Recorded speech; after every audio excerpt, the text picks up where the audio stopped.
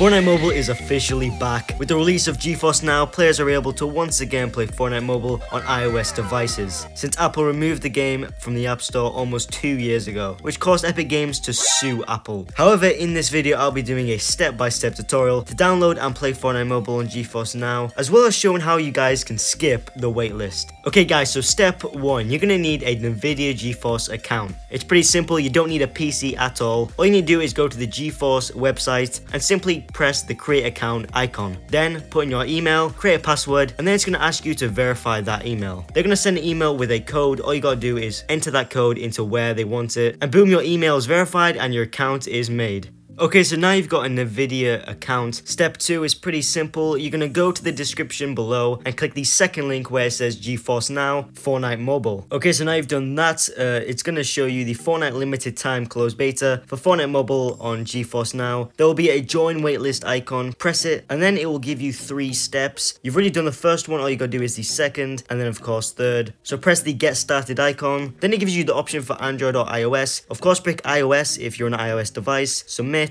and then boom, your email address has been added to the waitlist. Okay, so you've made a Nvidia GeForce account and signed up for the waitlist, but of course, how do you skip the waitlist? Now you could just wait and hopefully get lucky, or you could just use this pretty easy strategy to actually skip the waitlist and play Fortnite Mobile straight away. First off, you're gonna have to go to the settings on your iOS device, go to general, click background app refresh, and make sure that is turned on. You also need to make sure that low power mode is off. Simply go to battery, and then low power mode should be turned grey, not green, so make sure that's off. And then when your settings are all sorted, you're gonna go to the description once again and click the third link titled Store. Store is a simple app downloader where you can install unknown apps. And once you're on that website, go to the search bar and type in GeForce Now. GeForce Now ++ will pop up, and you're gonna want to press the install button right next to it. Wait for it to install, and then once it does, it will pop up with a verification, basically asking you if you want to allow this download file. Of course, press allow, and then you're going to want to head back to settings. Click general, then scroll down and go to profile and device management. Then you will see GeForce Now ++. Click it. You have to type in your passcode. If you don't have a passcode, don't worry, it'll just take you to the next stage. And then it's simple there. You just got to press install buttons, all that. And then once that's done, you can go back to your home page, and there it is, GeForce Now ++. Click on it, and then there will be a button called skip waitlist. Press it and you're now in.